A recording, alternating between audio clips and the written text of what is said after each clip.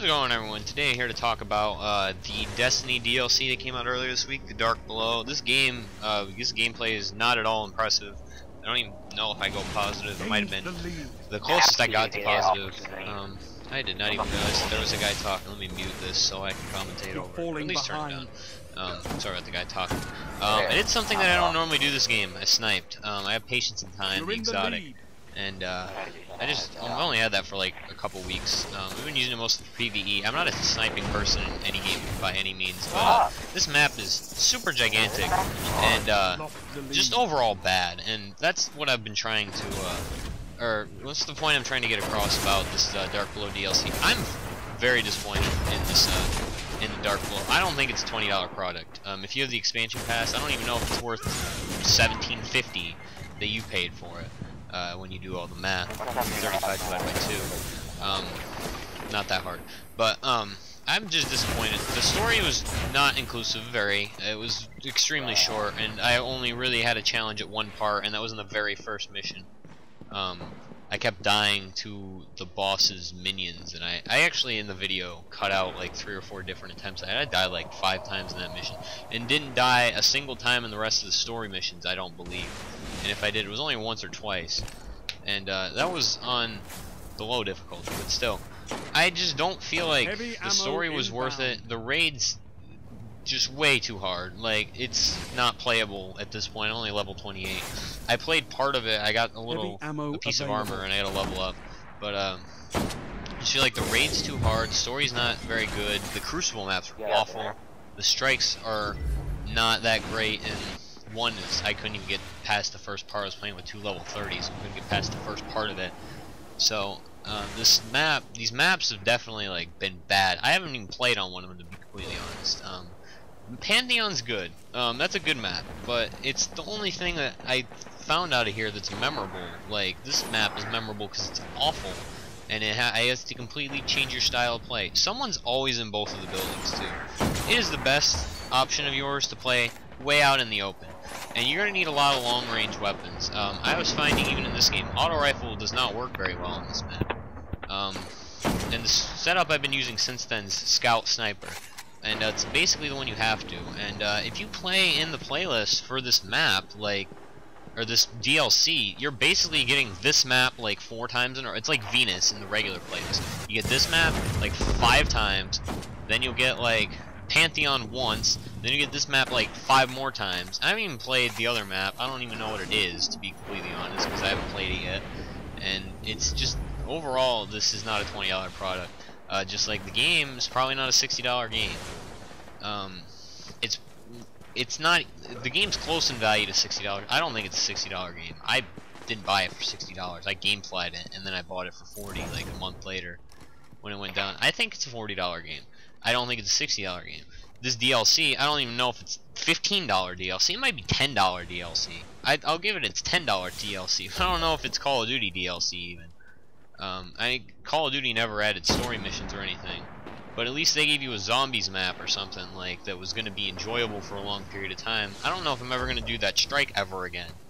Like, to be completely honest with you, that strike was not very fun, not very enjoyable. The boss was really stupid. This, even like, your supers are not going to do very well in this map. Like, I got 1 kill with this Blade Dancer. And that's probably the most common of the supers, I think, besides the gold gun, because like I'd say over 50% of fucking Destiny players are hunters, I swear. I've been leveling up others too, but it's a slow process to level up. I forgot the grind from level 0 to 20, or level 1 to 20. I guess there's no level 0 in this game. It is quite the grind. So overall, I'm incredibly disappointed in the Dark Below expansion pack. I don't think it's a $20 product. I've said that about 7 times, but I just need to reiterate the point. This map is, it's not Destiny worthy. Destiny's maps kind of set you up to expect a lot of, I don't know what I was thinking right there either. Destiny's maps kind of set you up to expect a lot of CQC and then like long range battles and not a whole lot in the middle. And this map kind of takes away the CQC unless you're in a building, and then you're absolutely fucked because you don't have a CQC weapon anymore because you're preparing for long range.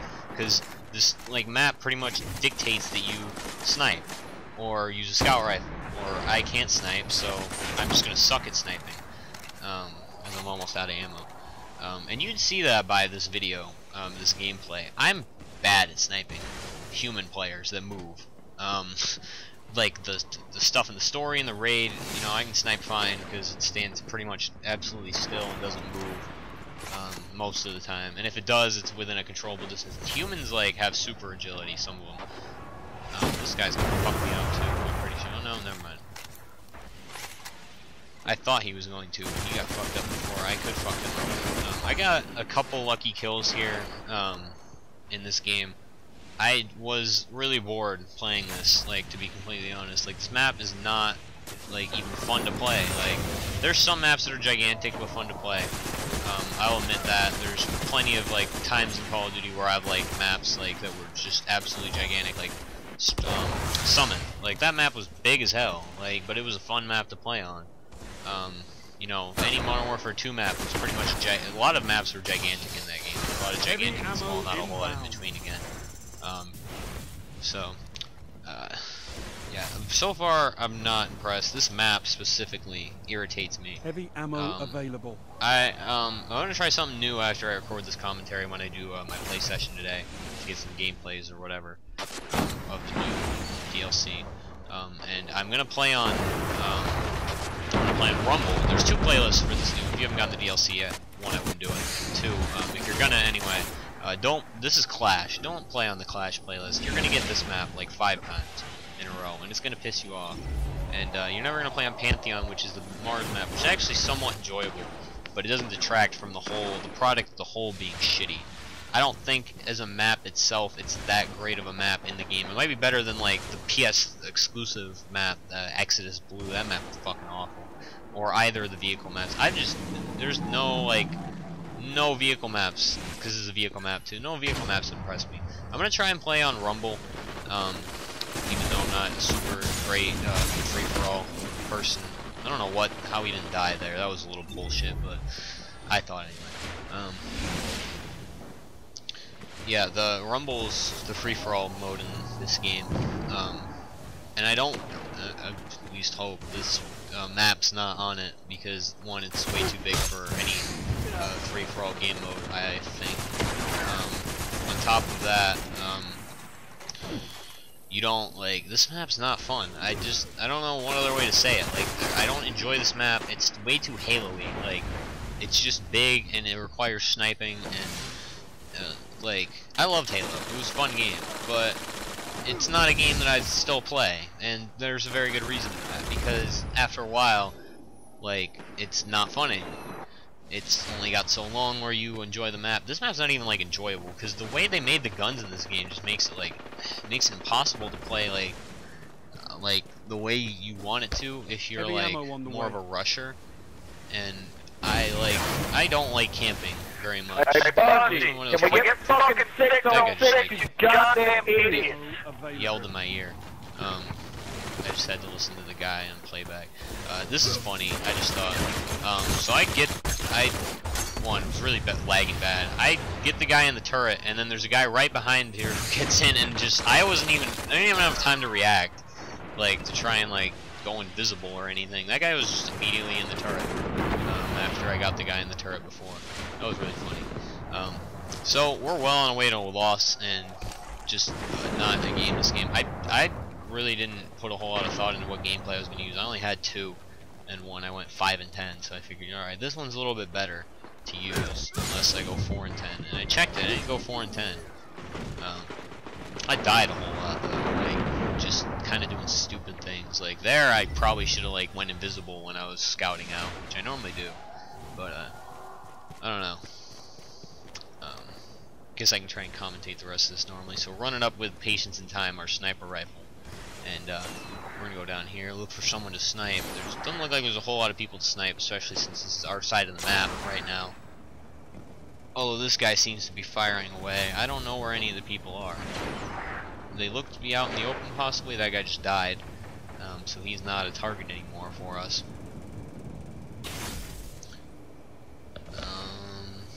Yeah, it's really, like I can't even commentate this regularly. like it's just awful. Alright, I don't know what I was thinking here. Why I stood still. Why I didn't even shoot that guy was another question. He even shot again after I was already dead. And again, I don't know if it was the lag in this game specifically or just like the map being bad, but I just did not, I just found there were a lot of like really weird deaths and things that I did differently than I normally would. That might be with the fact that it's a new map too. I might come back in a week for like a live con session with my friends and completely enjoy this map. It's hard to talk over this guy. Ammo inbound. Hard to talk over that guy. It's blaring in my ears. And I'm trying to listen to the game too, so I know like I like the sounds of this game. It's one of the few games that I can stand listening to that's not like a single player game. Like I toward the end of the Call of Duty series, Ghosts and Black Ops 2 have hated the sound of the game itself. Specifically Black Ops 2, everything was loud. And Modern Warfare 3, I didn't like Modern Warfare 3 sounds either. I didn't like anything about Modern Warfare 3 besides the fact that to be completely honest. I don't know why. That was a really dumb decision on my part, and I was lucky I got the melee kill. I don't know why I was equipped with a sniper rifle when I saw a guy coming up from. Like 30 seconds matters when the whole goddamn match was 6 on fucking 5. Yeah, I don't know why I just watched that guy fire a rocket at me either and did absolutely nothing. Rockets have like the biggest blast radius in this game. You can have a really shitty blast radius and it will still hit you from halfway across the map. So that's the end of the game, thank God. I'm doing the dead orbit stuff right now. I didn't even see this guy on the radar. He just fucked me up from behind. And I think I ended up going negative because of it. I was trying to keep score as the match was going, and I was 10-10. And I believe, unless I counted wrong, I ended up 10-11 because of that guy at the end. Yeah, 10-11. So that's the end of the game. Thank you for watching. Let me know what you think about the Dark Below. Peace.